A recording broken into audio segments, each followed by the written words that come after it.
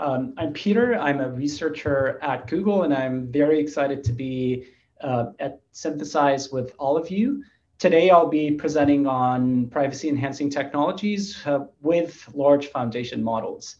So before we jump into the privacy part, let's take a look at foundation models, which are becoming an increasingly integral part of our lives.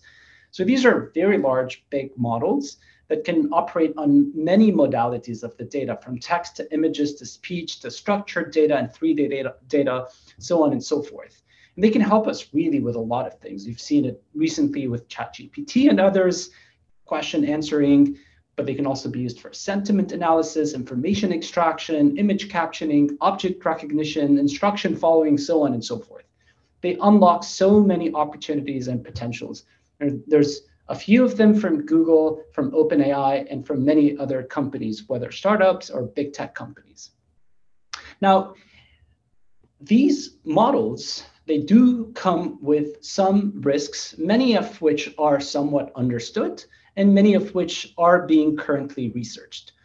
Some of these risks include the factuality or correctness of the answers that they give, the inequity or unfairness that they may create sometimes, being abused or misused, some safety questions, security and privacy concerns, and last but not least, copyrights and intellectual property. Obviously, in a talk, we cannot tackle all of them, but in this one, we're going to focus on privacy. So let's talk a bit about privacy, especially in the context of these large foundation models. And let's see if there is a concern to begin with. In fact, one can show, and this is from researchers from Google and academia, where they showed that you can extract personal information from large language models by cleverly querying them. So you can see on this figure, extracted from a paper from late 2020, we can retrieve very personal information, an individual's name, email, address, phone number, fax number, physical address, so on and so forth.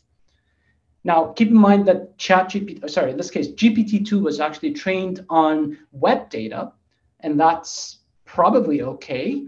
But nevertheless, we could extract information about very specific individuals. These are not even celebrities. You may wonder, is this also the case for diffusion models? Can we now extract information from these types of image models? And there's very recent research from just last week that shows that you can indeed, by cleverly prompting these models, search and retrieve certain images that were used during training. Now, again, this is a setting where we're retrieving images of popular things, including celebrities, icons, and figures. And so we're not really making claims about some privacy violations, but nevertheless, the fact that these models are overfitting and memorizing certain training examples is something that could raise privacy questions, or that we need to be a little bit aware of. We talked a lot about these image models and language models. Does this happen with structured data? In fact, the US Census Bureau, which releases statistics about 300 million plus people, a lot of variables, we're talking 1.8 variables. This is all structured data in terms of contingency tables, information such as location, sex, age, race, ethnicity, so on and so forth.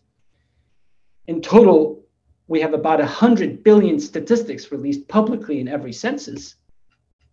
What we could show is that because we have many more equations than variables, we can solve to find some of the private variables. So for instance, we can show that about 46% of the records in the original data set can be reconstructed exactly, and about 70% up to plus or 1 in terms of estimating the age of individuals.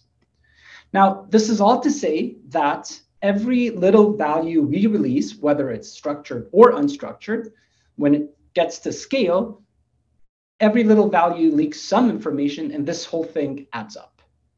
So these are the risks of very large models, whether we are talking about synthetic data in terms of contingency tables, for structured data, all the way to image and language data. Now, how do we go about reasoning for privacy in this case? The first and foremost thing that I want to make very clear is that privacy is a very multifaceted object. It's very complex. It has so many different axes. It means so many different things to different people. But we're currently converging towards some guiding principles that address separate concerns. And in this talk, I'll focus on a few of those principles. But just to overview them to you, there's at a high level about 4 privacy principles. Some that are for the user, others that are for the platform, and yet others for the verifiers. You can learn more about this in our recent Communications of the ACM paper that's titled Federated Learning and Privacy. Let's begin with the first one, which is the user has transparency and some user-centric control of what the data is used and what purpose it is used for. For example, since we're talking about foundation models, a lot of these foundation models are actually trained on public or web data. You've scraped the web, Twitter, Wikipedia, etc., and you've trained these models, big language models or image models. Is that okay? Just because the data is on the web, does it mean that these models are allowed to be trained on it? Maybe in some cases, yes, because we're training on data that's benign, such as Wikipedia articles. But maybe in other cases, if somebody makes a tweet and says something that's a little controversial, they don't want the information of that tweet to be captured by ChatGPT and then be broadcasted to hundreds of millions, if not billions of people at scale. Finally, the user should have the right to say, I want to be forgotten, and this is captured in GDPR. So we should be able to ask the model trainer to remove the data that is personal from it at some point in time. This is known as the right to be forgotten. So moving on, we can talk about the second privacy principle, which is data minimization. And this is about only collecting the data that is needed for a specific computation, limiting access to the data at all stages, and processing an individual's data as early as possible and discarding any collected and processed data as soon as possible. So there's early aggregation and minimal retention with focused collection. And on this principle, a technology called federated learning, which is getting a lot of attention both in academia and in industry across the different areas of industry, is very helpful for minimizing the data that the server and service providers actually have access to. So in FL, you have a number of client devices. Those can be computers, phones, they can be institutions, hospitals, banks, so on and so forth. They collaborate to train jointly under the orchestration of a service provider, a joint model that is trained on the collection of data that's actually found on each client device. And they do so without ever transferring or exchanging the data amongst each other. So this server is actually orchestrating the model training, and the learning is actually happening on edge. So instead of pushing the data to the cloud, centering and centralizing it all in one place, leading to potential risks, now you actually push the model to the edge and you train the model where the data resides. And you only send back updates that have been privatized. So you can see on this figure that for federated learning, it really gives minimized data exposure because we don't give the data to the service provider. We only send those focused updates, which are updated models that we've trained on the edge. And then we aggregate those updates as soon as they arrive to the server. This is known as immediate aggregation. And we discard any metadata related to the identities of the client devices that have participated in the training. This is anonymous ephemeral updates.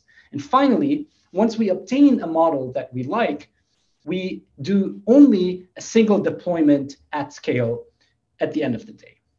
So there's data minimization at all stages of the pipeline.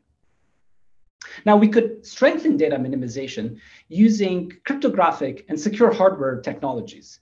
Encryption at rest or on the wire ensures that if anybody is spying on the link of communication between the server and those client devices, will not be able to inspect the messages and will not be able to see the contents of those messages in terms of what are the model parameters that are being sent from the cloud to the devices and back from the devices to the cloud. Further, if we use multi-party computation and cryptographic primitives, we could ensure that the server only sees those updates in aggregates as opposed to the individual messages that are coming from single devices. And this whole thing can be done in secure enclaves or trusted execution environments to give remote attestation power to the clients that indeed the protocol is being followed. Let's talk about one such specific technology, which is known as secure aggregation, which Google researchers helped developing it along with many academic researchers and other researchers. So secure aggregation is a cryptographic protocol. It's a multi-party computation protocol that allows the server to obtain the sum of high-dimensional vectors. These are representations of the model updates that the clients are sending back to the server. And it does so in a way that ensures, and this is cryptographic, that the server only learns the sum and no other information whatsoever about the individual vector that's being sent back from the client to the server. There's a lot of details about secure aggregation in terms of how it is implemented. It's a complex protocol. I'm going to leave it out of the picture for now. And we could assume that we have this interesting magic box that we can use in order to reduce the information that the server can see and only allow the server to see aggregated information across a large cohort of clients in every training round of the model in a federated learning system.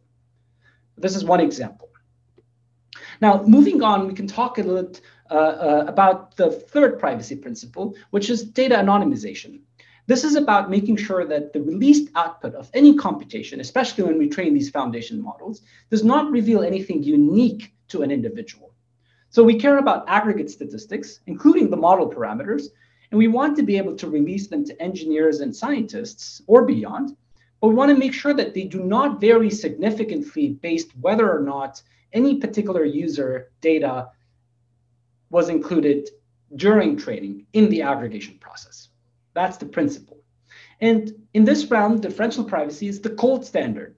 It says that if you compute a query on a data set to get a model output, this is the whole training algorithm that we use in order to train a certain machine learning model. If you do it on an adjacent data set, D prime, where these two data sets differ by 1 unit x that I'm going to get to in a bit, these two outputs, the models that were computed on data sets D and D prime, should in theory look a lot alike statistically. If they don't look a lot alike, if they are actually very different from one another, then the presence or absence of that unit x is going to allow us to distinguish between them. But we want them to be very close so that if we change 1 unit x, we don't lead to drastic differences in the model that's being trained. And that's why we need randomized training. And differential privacy is captured via a parameter called epsilon. And the smaller this epsilon, the better the privacy guarantee is, because we're ensuring that these two models, the one that's computed on D and the one that's computed on D prime, are actually closer in statistical measure to one another. Now let's talk a little bit about this unit x, changing 1x from D to D prime, what it really means. It could mean a lot of things. It could mean if we change 1 token, if we're training a language model. And this is the only difference between 2 neighboring or adjacent data sets, D and D prime. It could mean that we change 1 example, which is a sequence of tokens that form a row in a training batch. That's the standard thing that's used in many current ML infrastructures and algorithms that implement differential privacy. But it could mean other things, and it could take other units. For instance, it could mean changing a full paragraph, going from 1 data set to the other, changing many different sequences of tokens in a training batch. It could mean changing the full document, or it could mean changing the entire user data, or even the entire organizational data. As you can see, as we go down this list of units, we're actually strengthening exponentially the privacy guarantee that we're giving while training. Now, in the context of federated learning, we typically use the notion of user level DP because the unit that we believe should be protected is the client or the user. So one thing that we want to emphasize is that nowadays, with all the experience of training with differential privacy, the question of whether or not training with DP is actually viable is becoming less and less exciting, because now that we have a very solid understanding of DP, we know that rather than asking the question of whether or not DP will work, we should just ask instead, how large should the population of users, or how large should the data set be, or how much compute am I willing to spend in order for me to get the right accuracy under strong differential privacy guarantees? And this is mostly because the more computations you can afford to perform, and the larger the data set you have, the better the accuracy becomes under a certain fixed privacy constraint that you apply. And we'll see an example later in this talk. So let's see how differential privacy is applied to federated learning. First, there's this very popular algorithm that's called federated averaging, in which when the model is sent to the device, the training happens on device. You can see here that I'm running multiple steps of stochastic gradient descent in order to update the model locally. All these operations happen locally. And then what we only send at the end of the day is the delta between the model that's received and the final updated model on device. And the server aggregates these deltas across a number of client devices that participate in a cohort, and it uses this aggregate in order to update its own model. And then it goes in rounds until the loss converges. So you can do thousands of rounds during the course of training. Now, if you want to add DP into the picture, all you have to do here is to, after you're done training locally on the device, you take the updated model and you clip it in the L2 sense. You clip the L2 norm of the updated model. This ensures that we're limiting a user's contribution. It bounds the sensitivity of the model to any individual user. And then once we've aggregated the updates across these clients, we're going to add noise to make sure that the model on the server does not overfit to any user's update. Usually we use Gaussian noise in this process. Crucially in this step, it says that in order to give good privacy guarantees, each device or client should participate with a probability queue. And obviously, the smaller this probability queue, the better the privacy is. It gives a boost in the privacy level that we can give. And this is natural because if I don't participate very often, and statistically speaking, if my probability of participation is very low, then the privacy that I should be getting is actually quite high. However, there's a problem here because when we train these models in a federated setting, we don't have tight control over the probability in which we could sample clients. This is because the clients can be online or offline at random points in time. The server does not know the whole population. The population may be dynamic. New clients could actually come in and go offline, and it's hard to track and sample truly uniformly across the training. And this is not only a problem in federated settings. In fact, it's a big problem in even centralized settings, especially for foundation models that are trained on the web. How can you ensure that you're sampling records or client data uniformly at random so that you could give this guarantee? You can see here on this plot that I'm showing on the right-hand side that if we do not assume this type of a constraint, the test accuracy under the exact same epsilon constraint of privacy will become significantly smaller. You can see the dashed line compared to the solid line, how the solid line is significantly lower, especially at levels of privacy that are below 8 or 5. In a recent work, a few researchers from Google, myself included, we've presented the first algorithm that gives state-of-the-art provable differential privacy guarantees without assuming any type of sampling or shuffling of records or client devices in the federated or centralized setting. And in fact, this was used to train a production-grade LSTM, that's a language model, for next word prediction tasks. It was used for the Spanish language Gboard users. We've trained it over 2,000 rounds that span 6 days. And we had 6,500 devices participating in every round. We made sure that every device cannot participate more than once in every 24 hours. We've shown also that the model quality improved over previously trained models. To the best of our knowledge, this was the first production neural network that's trained directly on user data and announced with a formal and strong differential privacy guarantee.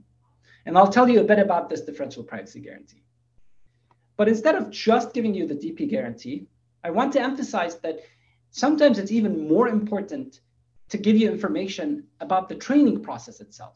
For instance, for this DP guarantee, what is the scope of the guarantee itself? Does it apply to all users, to some users, at the record level, what's the unit of privacy? So in this case, this guarantee applies to all users of on-device data for training that one single model that was deployed in production.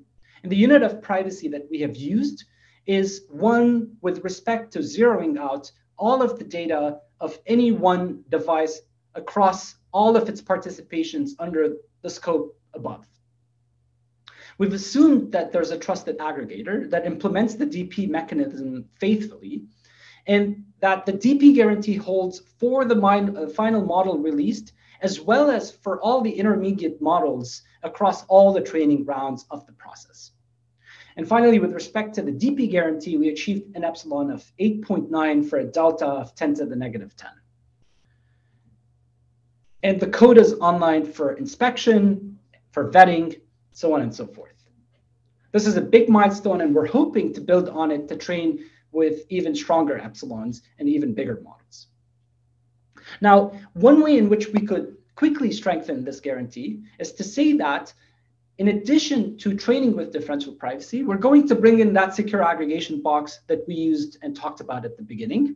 This means that the server would now only be able to see the aggregate updates in every training round and would have to add the noise to the aggregated update. In fact, we can go one step further and say that, well, why don't we add the noise on device itself instead of having to rely on the server in terms of adding the noise and implementing the DP mechanism correctly. And this is indeed exactly what we have done in a line of research. It took a lot of work because we wanted to make sure that the noise that's added locally combines with cryptographic primitives, and we can give a provable, strong, correct privacy guarantees. These things need a lot of theoretical analyses for us to be able to give proper, strong guarantees and to train these systems at state-of-the-art privacy accuracy trade-offs. And I invite you to check the papers on this slide if you would like to learn more. Finally, before I close, I want to go back to the main topic of this talk, which is foundation models. Everything we've seen so far is progress towards being able to train these large foundation models with DP, with data minimization, and with user-centric controls. But there's a lot more work to be done. For instance, we believe that we will be in a setting where we're not going to train the full big foundation model with hundreds of billions parameters on a user's device. Even if that user is a hospital or a bank, it's just going to be impossible in terms of compute. However, we can train a slice of it or an adaptation of it, or try to fine-tune some parts of it for a certain application or task. And that needs to be done with DP. So combining different modalities and training across different privacy levels and requirements from what we require for training on the web versus what we require for training on institution data versus user data, device data, so on and so forth. This is currently being studied under the rubric of mixed federated learning or mixed training or private public user data training. And there's a lot of research and interesting work that needs to be done. Second, using techniques to measure privacy empirically and test these algorithms is extremely important. So we want scalable empirical privacy tests that could add value for measuring both memorization and potential copyright infringement, along with any measures of membership inference. And there's a lot of beautiful research that's happening in this space. And last but not least, there's a lot of work that needs to be done in order to tell us and inform us how we could enforce this right to be forgotten in terms of if the user at one point says, hey, you've trained this model, I was okay with it, and you train it under a certain privacy constraint with certain data minimization technologies and cryptographic technologies, but now I want you to completely forget my data. How can we go back and remove that user's data from the model without having to retrain the model from scratch and spend a lot of energy and time for it? All right, with that, I'll stop here. I'll be happy to take questions for you. Thanks again for having me. And if you want anything, you can interact with me using my Twitter handle. Thanks a lot.